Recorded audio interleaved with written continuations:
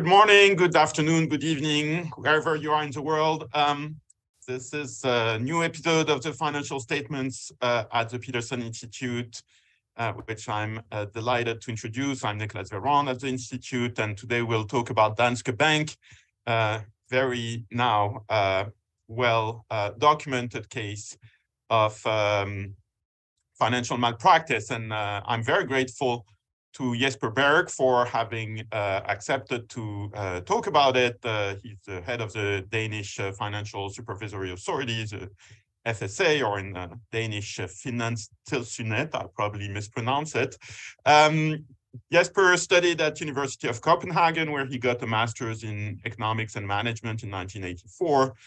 He spent a year at IBM in San Jose, but then went into public service at the Danish Central Bank in 1985, where he stayed until 2010 with 2 interruptions, 3 years at the IMF in the late 80s, early 90s, and 4 years at the ECB in the early 2000s, where he was in charge of capital markets and financial structures unit. He also got a part-time MBA at IMD in Lausanne. So at the Danish Central Bank, Jesper dealt with a number of different issues, all of which are relevant for today's sessions: payment systems, market operations, financial stability in particular. Then he spent 5 years in the banking industry in the early 2010s at Nykredit, which is a major domestic Danish bank in charge of regulatory affairs, and then member of the executive board. So I guess you were a competitor of Danske Bank at the time when many of the events we'll talk about happened. And in 2015, he was appointed the head of the Danish financial supervisor. And also became an adjunct professor of finance at the Copenhagen Business School. Jesper has been very vocal in a number of financial services related debates. I will just mention his book, whose title I won't try to pronounce in Danish, but translates as The Fall of Finance, which was published in 2009, so on the early steps of the financial crisis. And many other articles, particularly about the European debate on banking resolution, where Danish has a pioneering position. Denmark, I mean. David Enrich studied at Claremont McKenna College, where he graduated from in 2001. I think he founded the first online newspaper of that college, so that's an early vocation. I think it may be the first time, or maybe I forget the previous instance, where we have a professional journalist as one of the speakers in this series. So thank you very much for blazing that trail, David. And then indeed he started a career as a reporter at Dow Jones Newswire, the Cleveland Plain Dealers, the Wisconsin State Journals, the Philadelphia Daily News, and of course the Wall Street Journal, which he joined in 2007, stayed for a decade in London and New York, and got his reputation as one of the world's leading experts in financial malpractice.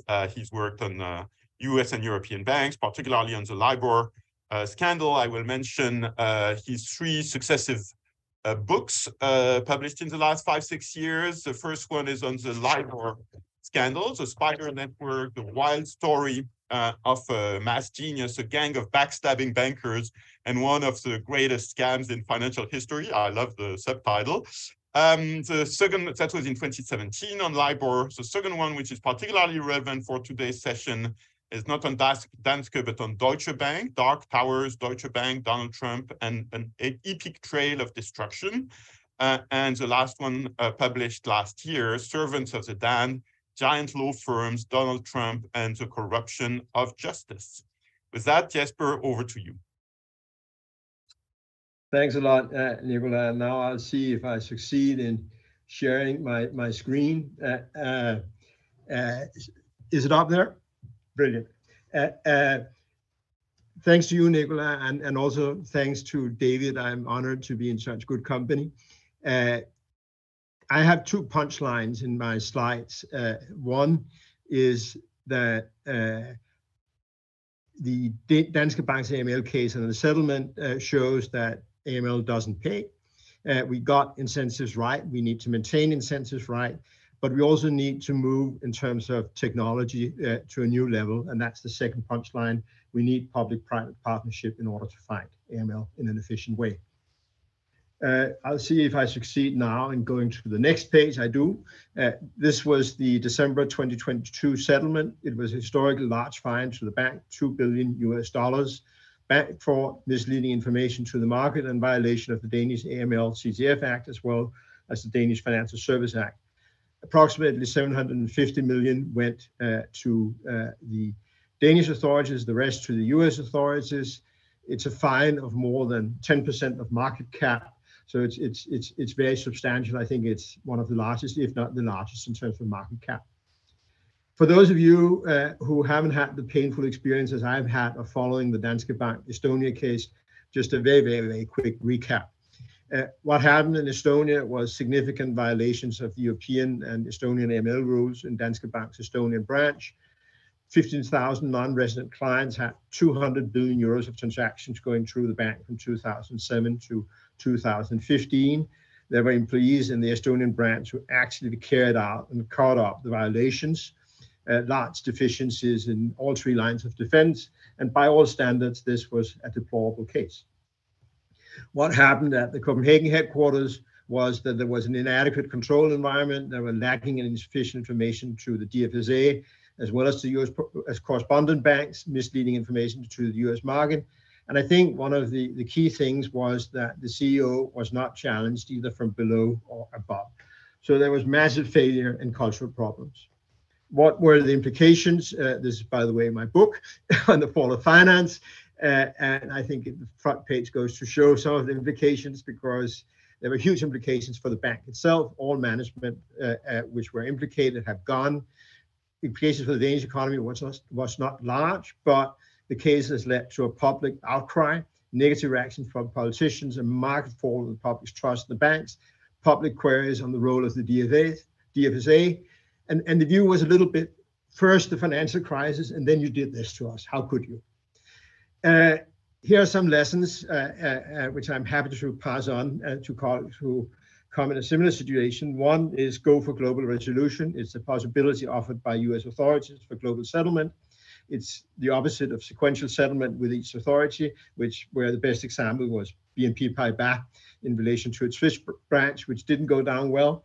It closes the case in one go, but there's no free lunch. It takes a lot of time when you have to get different authorities to agree, and here the settlement took 4 years. The second thing is that a stress test cap is incredibly important. A stress test cap sets a limit to what the bank can pay without coming into conflict with capital requirements and stress.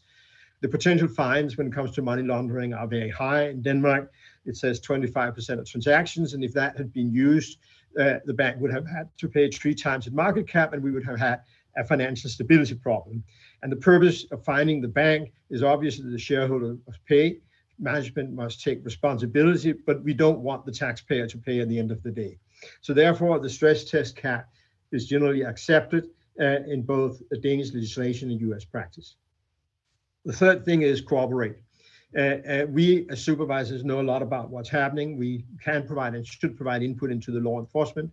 And we are also the ones who have the capacity and capability to conduct stress tests.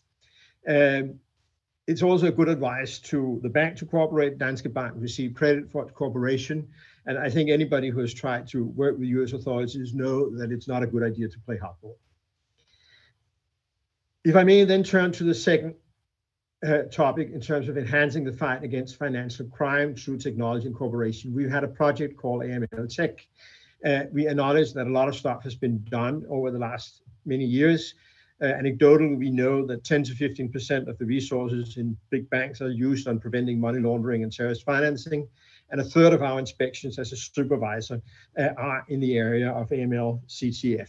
We also have a lot of cooperation with other authorities, but I think the efforts are hampered by manual processes, high cost, and limited possibilities to cooperate, and lack of access to high quality public data. We can see that the number of suspicious activity reports have gone through the roof. But we need to be more efficient in terms of what we are sending. We can't have a system where in doubt send a suspicious activity report and then leave it to the FIU to work things out. The European debate seems very much focused on enhancing supervision. I think we have to recognize that although we play an important role as supervisors, we are supporting actors and actresses, ensuring the quality control in obliged entities. But the real key part of the value chain is between the obliged entities, the financial intelligence unit, and law enforcement. And we need to improve that part of the value chain. The obliged entities are the front line. We think that technology can create a triple win situation through higher quality, better allocation of resources, and less intrusion for customers. I don't go to a dinner or lunch party where people do not complain about the things they have to file to their banks. At the same time, they are outrageous in relation to what the banks do in terms of money laundering. We need to somehow link those two things, and we must be brave as supervisors in terms of also taking those steps. There's one big issue, and that's data protection, justice, and the right to privacy. And we need to balance these things in terms of proportionality, consequences for the individual. And the European Union rightly has a Convention on Human Rights, which sets limits that you cannot infringe on privacy without due process, legal basis, and legitimate purposes. At the same time, MD4 states that the fight against money laundering and terrorist financing is recognized as important public interest ground by member states. We need to find that balance. We need to have that discussion in the open. It's probably one of the most important discussions we can have in relation to these issues. Let me just, at the end, flag 7 initiatives which we have outlined in our report. 3 of them relate to better use of existing infrastructures. We need to build KYC utilities and support the banks in building them. We need to use the business registers in order to verify who the businesses are. We need to lift the quality of the information there.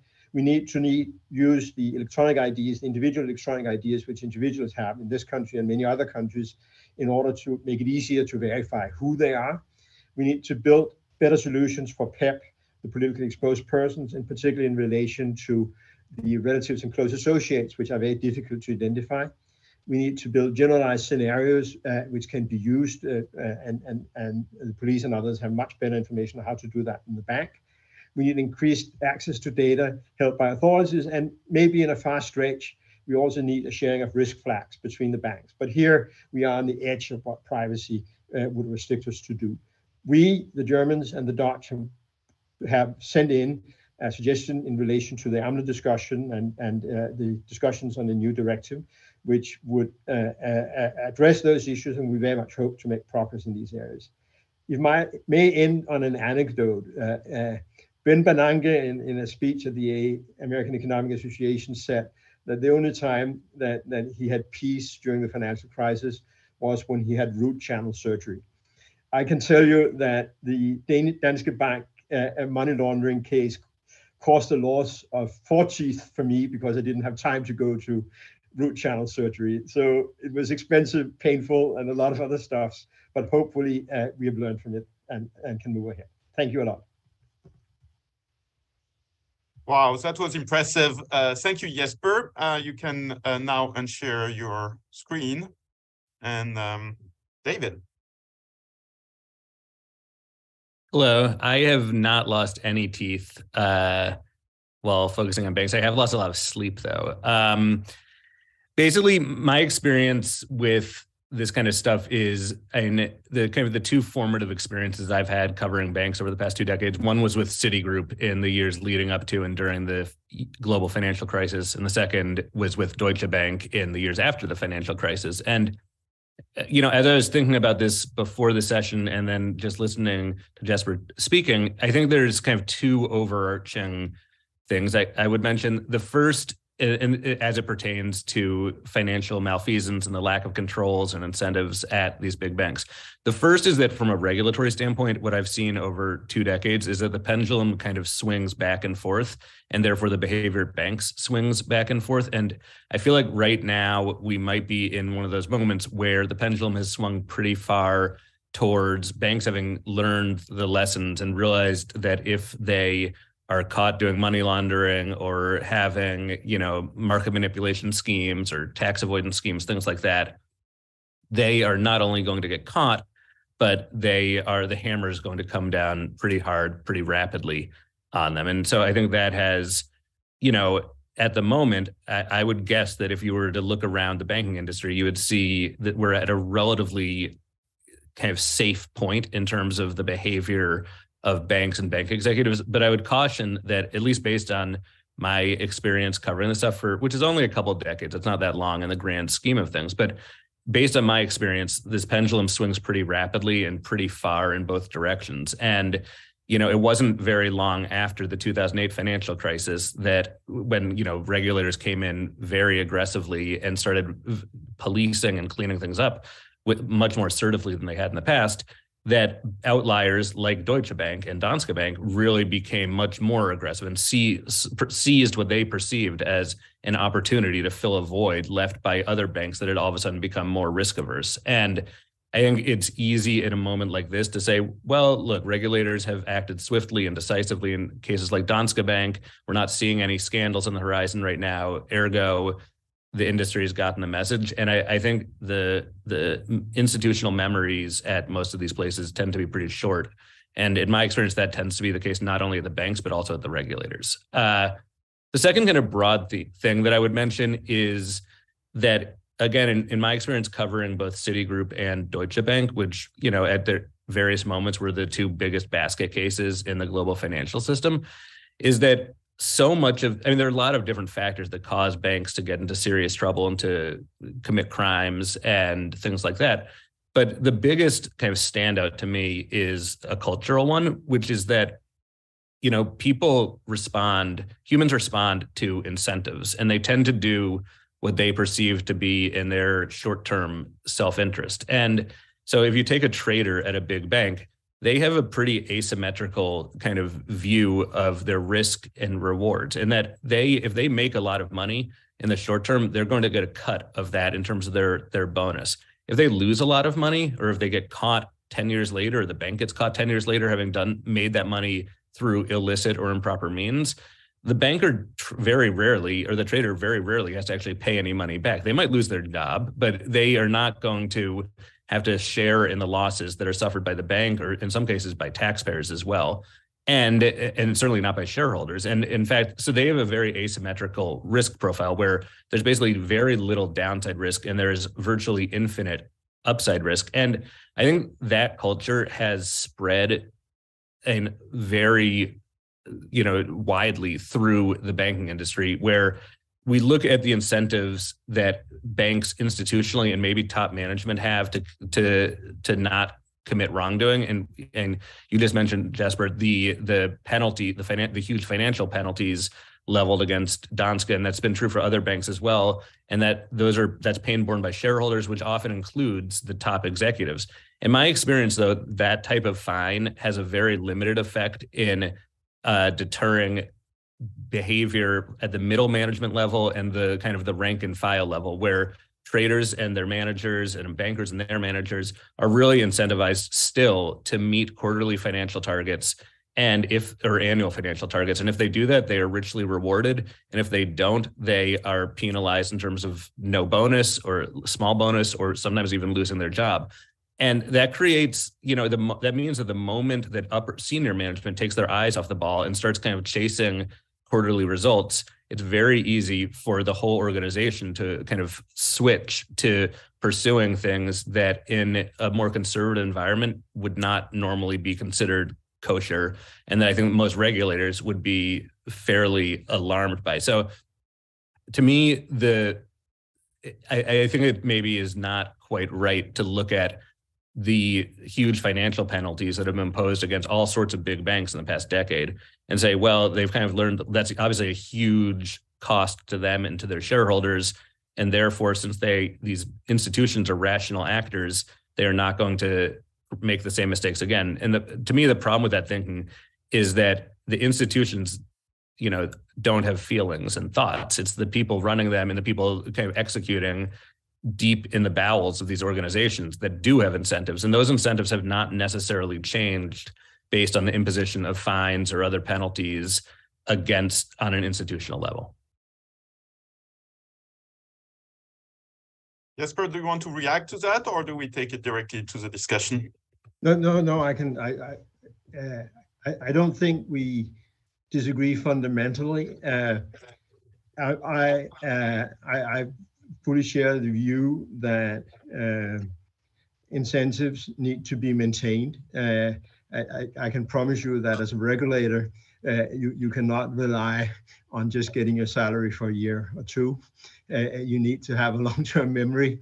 In fact, it's asymmetric in the sense that the upside is fairly limited, but the downside is pretty significant. I agree with you that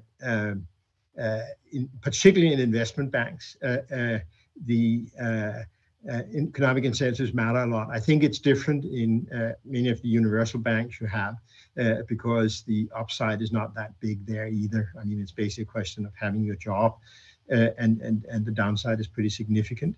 So I would think that, of course, we should maintain the pressure which we have at present. But I think if we are to do additional things in terms of fighting money laundering, we need to the where you will get most bang for the buck is by providing more information, which the public sector has to the frontline employees, where I think that most of the frontline employees generally want to do a good job. I mean, they're not paid enormous sums of money, and if we can support their work, and particularly their possibility to report the right stuff to the FIUs, I think that's where we will get more bang for the buck than on some of the other issues. But we should maintain the pressure on banks in relation to being quality assurance and keep the fines there. I don't see them going away. You're muted. Sorry, after 3 years. Well, you mentioned, Jesper, in your presentation, the AMLA discussion, and of course that refers to the European Union discussion to create a anti-money laundering authority, so AMLA in the acronym. So there's a question from Josh Kirschenbaum about whether AMLA, this initiative to create an EU-level agency, addresses the root causes of the Danske case, and more generally, what do you expect from that reform in terms of changes in the landscape and the incentives, being understood that AMLA will only be up and running, I guess, in 2-3 years' time? I think AMLA was generally driven by the Danske narrative as well as other narratives in terms of failure. I think that most national supervisors have upped their game substantially since then. And I think that those managing AMLA, when it comes into being, needs to think about how do we create the most added value. And I think we create added value by being quality controllers on the national competent authorities. But I think where we can really create added value is by taking the fight against money laundering and terrorist financing to a new level. And here I also mentioned that a lot of the restrictions on what we can share in terms of information also is at the European level. So I will not be running the AMLA. I'm too old, and then probably a lot of other things attached to my name. But if I was to run the AMLA, I would look into how can I lift the game through the use of technology and avoid duplicating what those national authorities who do a good job do. Obviously, there might be national authorities here or there who need assistance, and they should be helped. But I think that would be my focus. I'm a little bit afraid that the AMLA could end up fighting the last war, and that it could result in turf fights, and particularly the AMLA and the SSM has potential similar responsibility in relation to governance issues and fit and proper issues, and we need to avoid destructive turf wars between European institutions as well as between national institutions, and focus on where we can do better. You mentioned the SSM, of course, that's a single supervisory mechanism at the European Central Bank. You've worked at the ECB yourself, Jesper. I mentioned that, despite Denmark not being in the Eurozone, but that's not an obstacle. The ECB has been, in their public communication, pretty supportive of the creation of AMLA, but that's, in your experience, not enough to prevent turf wars, right? No, I think I've sometimes said that sort of being responsible for the fight against money laundering and terrorist financing is a responsibility you wouldn't want to give to your best friend, but you want to give to your worst friend. So I think the SSM has been very cognizant of that this is a job which involves enormous risk to the institution. Already the fact that the SSM is at the ECB was something which was questioned way back because of the risks for the central banks, who need to be sort of the oracles from Delphi who could not be attacked on anything. And you will be attacked as a supervisor, but I can tell you, you will be even more attacked as somebody who's responsible for fighting money laundering and terrorist financing. And therefore, I think the SSM rightly said, we don't want to deal with that, push it to somewhere else. But I think reality is, when you look at some of the tasks that at the end of the day, and David also alluded to it, a lot of the root causes of money laundering and terrorist financing relates to governance and incentives. And they're the same things which apply when it comes to supervising in general. So therefore, there will be discussions in terms of who will make the calls in relation to those issues, in terms of governance structures, in terms of risk management, and in terms of fit and proper discussions. And we don't want turf wars. They're so destructive. So we need to work out how these things are split. David, have you observed these turf issues in Europe at all? Oh, yeah. I mean, Deutsche Bank was a huge beneficiary of these turf wars. I mean, there was this is, a decade ago now for the most part. So the regulatory infrastructure has changed. But I mean, Deutsche Bank was masterful at playing the Fed off of other U.S. regulators, off of BaFin, off of the ECB, off of what was at the time the FSA in the UK. And it was an explicit strategy inside the bank to play these different regulators off each other, and to get BaFin, which at the time was the bank's primary regulator in Germany, to basically play defense on behalf of the bank and fend off other regulators, in particular from the UK and the US. And that, I in the reporting I did on Deutsche Bank, that was something that was extremely frustrating to American and British regulators. And some of the Deutsche Bank executives, in candid moments and with me, they thought it was hilarious. And they knew exactly what they were doing, and it worked extremely well. And I think for the most part, one of the great things, I'm a journalist, so I have kind of, speaking of incentives, like a different set of incentives than you guys do. I like a good story, and I like digging into a big scandal. So I realize maybe our incentives aren't quite perfectly aligned there. But to me, it was a great story, in part because Deutsche Bank was such a catastrophe on so many different levels. And I'm not sure most banks are that explicit and that gleeful about playing the regulatory arbitrage game.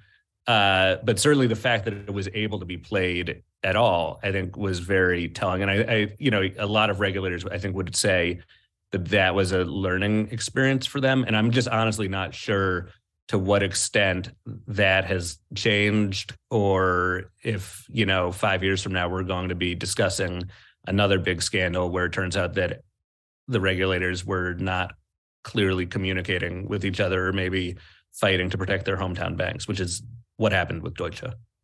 Well, in terms of BaFin, we have an observation by Pierre Raffi on the Q&A suggesting that BaFin's defensive stance, I read, in such issues was clearly exemplified again by the Wirecard case, and I think that's been pretty extensively reported. I would just say, I think BaFin, more than probably any other regulator, maybe the Italian regulators as well. To me, BaFin exemplifies the worst regulatory practices I've ever encountered. There was, and nothing personal about them, the way that they were playing defense on behalf of their hometown financial institutions was just counter to everything that I think most regulators would say they stand for, which is the goal is to fend off crises and instability. And everything they were doing was about preserving their own power and their own tax base, essentially. And that is not really, that's just not the mission of most regulators, I would say. You referred to Italy. Do you have particular cases in mind?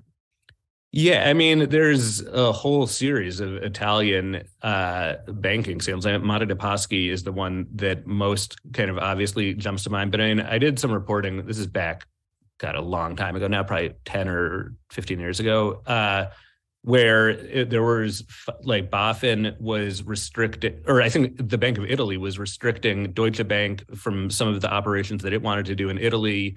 And BaFin then retaliated against, I believe it was Unicredit or maybe another Italian bank that was trying to branch into Germany.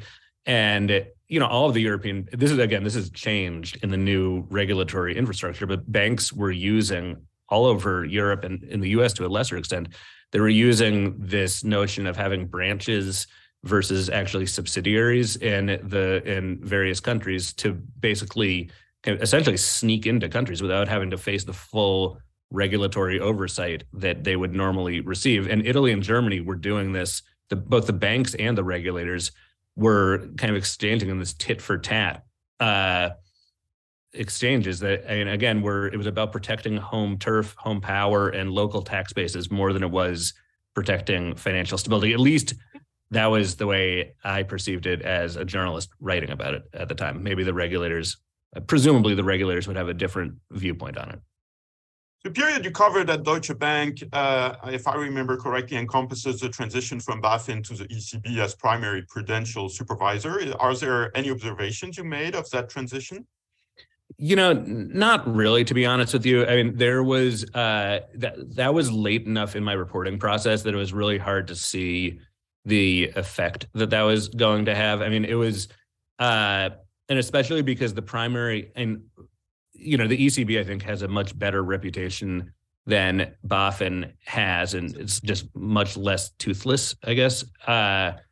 But that didn't, from my perspective at least, that didn't automatically solve kind of the central tension here, which was that it was European regulators versus British regulators versus American regulators. And obviously the UK regulators were not, or certainly did not perceive themselves as subservient to the ECB. And so there was still this kind of tripartite system where the regulators all had different perspectives and different approaches. I do think, though, that the ECB was much less beholden to, even though it was obviously, you know, based in Germany, was much less beholden to the local German financial institutions, whether it was Wirecard or Deutsche Bank, than BaFin had been. Jesper, this was obviously a dimension of the Danske case, and specifically, of course, between Denmark and Estonia.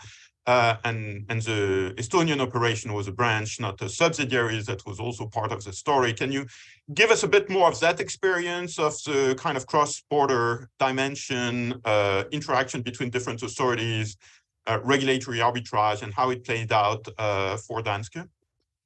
Yeah, let me start by saying that my Estonian colleagues took some incredibly courageous steps in terms of shutting down the non-resident portfolio of Danske in 2014. I think all of us knows, and if we didn't knew it then, we know it now, that if you border Russia and if you interfere in some of their affairs, you do so at a not inconsiderable risk to your own health. So I think my Estonian colleagues deserves a lot of praise for what they did in 2014, and which led to the bank shutting down its portfolio in 2015. There were complaints from various sides that we and the Estonians didn't cooperate well. I know that, and this was before I arrived, so I would give credit to my predecessors. I arrived in 2015, that we actually counted 132 exchanges on money laundering issues in the years from 2007 to 2015 between us and the Estonians. And we also established the first AML college, actually in relation to Danske Bank, where we had discussions with the various regulators. I think that, countries like Denmark and Estonia are very much aware that they're small countries. And I think there's less general protection in these small countries of their national institutions than you see in bigger countries, and there's less models to do so. I remember when I was at the ECB, we once had this cultural exercise where the story was that sort of the Germans believed there was one thing right, and the Scandinavians and the Dutch always sort of talked about, okay, you remember last week when we sat around and drank tea and agreed on we would do this or that. And that's pretty much the approach across Scandinavia, and also with our Baltic friends, that we tend to sit down and talk about things. So although we were criticized heavily, I would make the point that I think we were much better at talking together than most of the authorities from the big countries, which tend to be more insular in terms of how they deal with issues. And I think my Estonian colleagues, deserve immense credit. They had the responsibility according to AML directives in relation to that it's a host country issue, and they really hit the ball hard in 2014. All of us would have wished in hindsight, including us, that we had been understood better what was happening. But I think that the kind of action which was taken was really, when you look at the security risk, fairly impressive. And of course, Kilvar Kessler, is the head of the Estonian Financial Supervisory Authority since 2014, has spoken in this series last year about the operation of the single supervisory mechanism. So the episode is still available in replay. It was a great episode as well. You mentioned Jesper's 15,000 non-resident clients. To give us more of a sense of what actually happened. And to be honest, I don't know, because I haven't read all the publicly available documentation, and I'm not sure everything is in the publicly available documentation. But 15,000 sounds like a lot of different people or entities. Were they all problems, or was it very concentrated in a limited number of client accounts? Can you give us more of a sense of, what was exactly the issue? What happened? No, I think we live in Denmark, in a country which is very transparent for good and bad. And I think that there's no other case where there's been a publication of the number of transactions, the number of customers, to the extent that we've seen in Danske. I think if you try to figure out how many transactions went through Deutsche Bank or HSBC or BNP Paribas or Société Générale, you will have to look hard for the numbers. And but in Denmark, that's not an option. You need to publish whatever you have, or you are screwed at some later stage. I think the 15,000 accounts were everybody but there were no sanctions busting, but it was everybody in Russia. I think in order to understand the amount of transactions going through the bank, and not trying to make any excuse, in the Danish payment system, the 1,500 or the 200 billion euros would be what goes through the Danish payment systems in 2 days. And this is what went through the bank in 7-8 years. They should have discovered it because the Estonia branch was not that big. And they failed in discovering it, and that was deplorable. But I think one has to remember, when you speak about transactions, that there's a lot of money going around, and therefore it's not always that easy from outsiders, including the FIU in Estonia, to figure out what the hell is going on. But I think that it was everything from capital flight to tax evasion to criminal proceeds being laundered, and we don't know the exact distribution because finding out in Russia, it's not like you call the Russian authorities and then say, here are the accounts, tell us, is this flight capital, tax evader, criminal, or is it one of Putin's friends? You are not likely to get very good information if you do that sort of stuff. Can I just ask a quick question in response to that? To me, that's a kind of the fact that, the amount of money that was flowing through this Estonian branch that was improper, that was hard to detect, in part because there's so much more money flowing around. To me, I guess I wonder whether that is not a compelling argument that a lot of banks are too big to manage. You know, if you can't keep track of what your customers are doing and what money you're routing and whether you're violating sanctions or enabling money laundering or other crimes, maybe you're too big. David, I'm not a fan of big banks. In addition to this incident, this country had to issue a guarantee of 2 times GDP at the start of the financial crisis. One of Nicolas and my other favorite topic is bank resolution, and I can tell you bank resolution is a lot easier with a small and medium-sized bank than with a large bank. So I think we do it to some extent. I mean, we do try to police big banks harder than small banks, but I think that is also reflects that big banks are really tricky, and so I would fully agree with you that one should be very cautious in terms of making the argument that we need big banks in order to have economics of scale across Europe in order to drive consumer benefits, because I think there are a lot of negative externalities related to big banks. Yeah, I was reading. Yeah, go ahead. Sorry, I'm just with my journalist hat on right now, so I'm sorry for being persistent, but I mean, should regulators play a more active role in encouraging banks in Europe to shrink? I think the way we do it is that we pose larger requirements in terms of capital. If you look at the issue of resolution, which is dear to Nicolas and my heart, we basically ask big banks to have double the amount of capital in terms of what we call MREL, minimum required liabilities. In global terms, it's called TLAC. It's one of those many abbreviations. And also in terms of our money laundering policing, we are much more on the big banks. It's published that we've had for some years a monitor inside Danske Bank, just like the US authorities would have. So we are more intrusive, and to the extent that we get the balance right, which I'm not saying we get, you could say that tilts the incentives away from the big banks are more profitable, isolated, so that we also include the externalities in what we do. I don't know whether we get the balance right, but I'm deeply suspicious of the argument that we just need a few mega banks in Europe, because then we really have our hands full in terms of lobbying and in terms of potential resolution problems.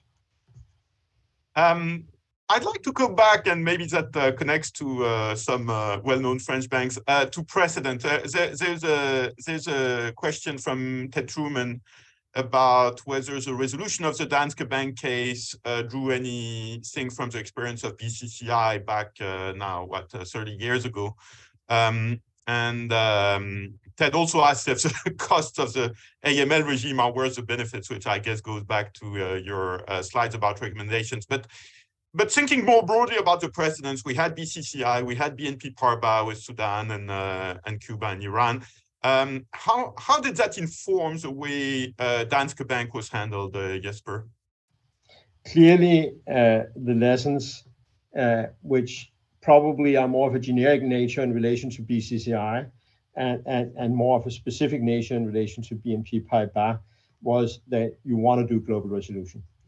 And in that sense, you want to cooperate internationally, because you want one settlement which takes into regard all the claims made, and then you can share the fines. And I should add that at the end of the day, my feeling is that the US authorities were more on the issue of incentives and the total size of the fine, rather than what goes to the US or what goes to some other countries. So also in that way, the global resolution process is much more beneficial than the route which was taken on BNP Paribas. In terms of I have to ask, sorry to interrupt, but I have to ask a question. If that lesson was plain from BCCI, and I mean, you're not obliged to answer that question, but is there any explanation why the French authorities didn't, I think use that wisdom? That was why I said the BCCI case was more tricky, because it wasn't necessarily, I mean, I'm sure there was a lot of money laundering involved, but there were also a lot of other issues in relation to other. So I don't think it was that apparent from BCCI that you needed to do the global resolution. I think that was a more specific lesson, which all of us learned by the BNP Paribas case. I think that the other question of whether this is worth it,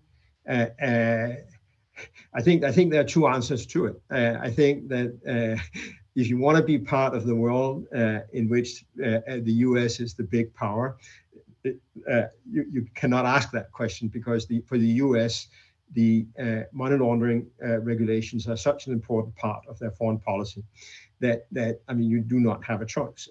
But I would even to play by the rules of that part of society, and again, given the choice between different global regions and different global powers, I much prefer to be in the US orbit than in some of the other orbits. The other thing is worth the price for society itself. Yes, I do think it is worth the price. I think in many ways, you could put it the way that as Western societies, we are incredibly dependent on the trustworthiness and the confidence in society, the trust in society that you cannot use institutions to launder money or to corrupt civil servants and other stuff. So I think that hammering down on these things is fundamental. But I think I agree with Ted that the costs are enormously high. And that is why I also think we need to move from what I would call first or second generation blood, sweat, and pencils and paper to something where we use data much more, and which we can do in a much less intrusive manner and a much higher level of efficiency, with the caveat that we need to respect privacy and find the right balance there. David? I'm just to be candid, I'm a little out of my depth here. Like I don't know. There's one of the great things about being a journalist is that I don't have to make decisions about policies or how to, enforce rules. I'm much better at spotting and diagnosing and observing things. To me, like one of the fascinating kind of elements of all of this is that there is, like, I have an outsider's perspective, right? And it's, I'm sure that I don't appreciate the complexity and nuances of actually doing a job like what you do, Jesper. It's, so, I don't really have anything to add beyond that. You mentioned, Jesper's trade-off with privacy, and there was a ruling last year or the year before, I don't remember, of the European Court of Justice that struck down the transparency requirements on beneficial ownership, which was widely viewed by the anti-corruption, anti-money laundering community in Europe and beyond as a major setback. So the European Court of Justice appeared as it was objectively siding with bad actors in making the life of the enforcers more difficult. How did you view that case? What is being done to remedy it? Is it a fatal blow to the fight against money laundering in Europe, or is it being overcome? Can you update us on it? I don't know what is specifically being done, but I would, on the one hand, hate to criticize a court which upholds privacy regulations against governments and other authorities. I think that's an important role for courts, and I'm happy that we have courts who take that stand. At the same time, I think at the end of the day, courts decide on things based on legislation. Some of it very fundamental and difficult to change. Other parts of it, things which politicians can change. I think we need to have a broad discussion in Europe, in the general public, involving a lot of stakeholders on how we balance these sort of things. I think we need to acknowledge that there are trade-offs and figure out how do we make the most out of it given those trade-offs. One of the proposals we had in our AML Tech report was exactly to use the corporate registers, including information on beneficial owners, to verify the identity of corporates. And I still think that would be a sensible thing to do. I fail to understand that corporates put in data in these corporate registers and on beneficial ownership, and somehow we can't use it in the fight. Actually, it's something which makes it easier for the corporates when they have to do deals with their banks and to report on who they are. If the banks could use that sort of information, it would ease the burden on corporates. But I'm not a specialist on all the privacy issues related to these things. But it seems to me that I mean, we could do things much smarter. One requirement, of course, if we were to use that data, much more efficient, we could link things up. One requirement, of course, is that we are sure that the data on beneficial ownership is valid, and therefore we need some way of certifying it, either to lawyers or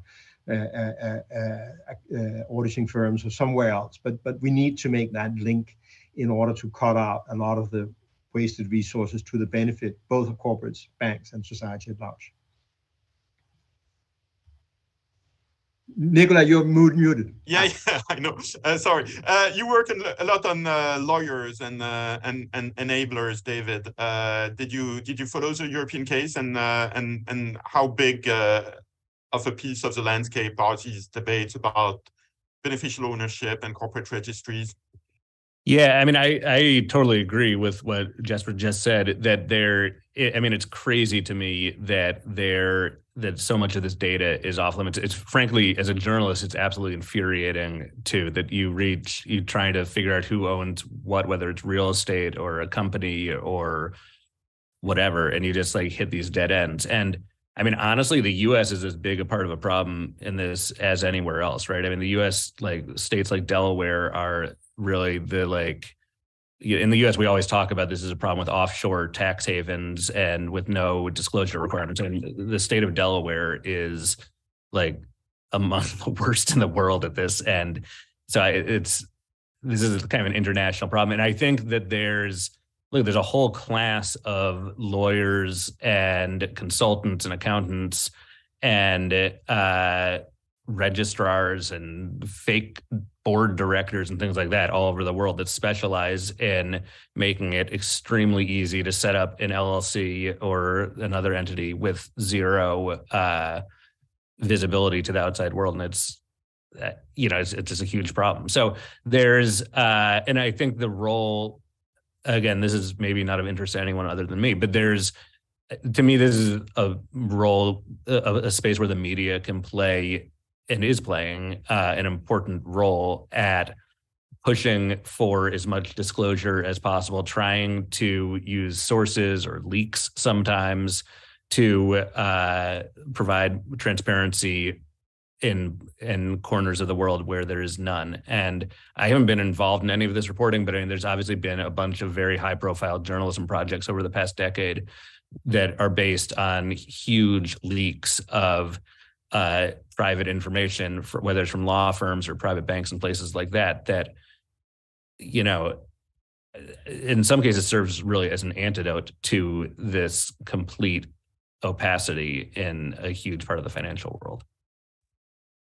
We have questions about the kind of, next frontier. You mentioned, winning the next war, Jesper.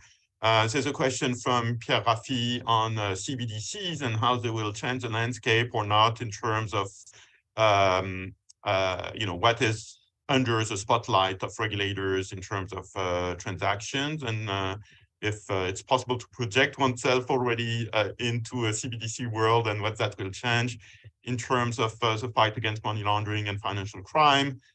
Also, we have another question on the sharing of risk flags, specifically asking whether you have explored the use of encryption technology to allow for greater information sharing between banks. So any comments on those forward-looking issues? Yeah, I think those are very good questions. I think I'm with Ken Rogoff on CBDCs in that cash is probably the best money laundering instrument you can have. And CBDCs potentially has the possibility to eradicate that advantage depending on the right of the courts and authorities with sufficient guarantees to view the transactions in the blockchains. I mean, in an ideal world from a money laundering perspective, but not from a privacy perspective, obviously, you could, if you had a judge deciding on it, go in and see all the transactions as opposed to cash. So I think that CBCDs offer potential to lift the fight against money laundering. In relation to the sharing of flags, I don't think the issue is an issue of the encryption. I think the issue is a question of whether bank legislation and privacy legislation allow banks to share risk flags. And here, I mean, you can argue it many ways around, because you could make the argument that if for some unfortunate reason you've got a risk flag in a bank and that is shared by other banks, you become unbankable. And that may be unfair. And we already have a problem of financial inclusion in relation to money laundering, which we need to balance. On the other hand, it's a little bit sad to see that when customers are thrown out in one bank, they can walk across the street to another bank. And the information which was collected in the first bank cannot be used by the second bank. I don't know how we square the circle in relation to these things, but we need to think about it. David, any comments on technology? Did you observe any of these? Yeah, I mean, just listening to you talk just now, what immediately came to mind is the situation I witnessed with Jeffrey Epstein in the US, who had been a longtime client of JP Morgan. JP Morgan got, and after Epstein was initially convicted of a sex crime, there he became, and you know, there's lots of other rumors swirling around. JP Morgan eventually severed ties with him. And it was extremely easy for him, despite, you know, Googling his name, you would come up with a zillion red flags. It was extremely easy for him to land another banking relationship. He ended up at Deutsche Bank, and because of course. And but to me, one of the interesting things about that is not just the fact that banks sometimes just act completely amorally in terms of who they're doing business with. But I mean, that wasn't a technology issue. That wasn't an issue about proprietary information that JP Morgan had come across about the financial kind of sketchiness of anything he was doing. That was a simple Google search that would have alerted people to, you know, who he was and what he had, what his history was. And I remember talking to some people in Deutsche Bank's anti-money laundering department down in Florida who had noticed this at the time, that Epstein had come on board as a very lucrative client. And, you know, they had expressed their concerns up the food chain and were basically told to forget about it, to stop kind of protesting and causing headaches for everyone, because this was a potentially lucrative client. And so I guess I feel like sometimes, at least in the banking industry, the excuse that we're not allowed to share information with each other or with regulators, there's banking privacy laws and things like that, is sometimes a red herring that they use to just kind of hide the fact that banks often make decisions to do things that, if they were to become public or if regulators were to come across them, would really be viewed as objectionable. But, you know, again, in this case, there's nothing to do with information sharing or technology beyond typing a potential client's name into a search engine. Jesper? No, I mean, when it comes to Jeffrey Epstein and probably also very prominent figures, I would fully agree with David. But I think we are talking in many of the cases about thousands, tens of thousands, hundreds of thousands of people where we could do things smarter to the benefit of all.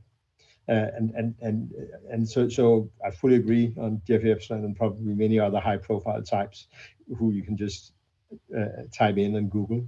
But I think reality is that there are lots of people where you could ease the information gathering substantially and throw more money after where the big fish are. Unfortunately, we're already at the hour, so we will have to leave it there. But I'm very grateful again to Jesper Berg, to David Enrich, and to all the participants also who engaged on Zoom for a very thought-provoking session. The next one on March 21 will be about a very different topic. We'll talk about insurance capital standards and international insurance capital standards with Romain Passereau of the International Association of Insurance Supervisors in Basel. One of your other duties, I guess, Jesper, but in a different department of the FSA. And in the meantime, have a great rest of your day. Thanks again for participating in this session. Thanks a lot.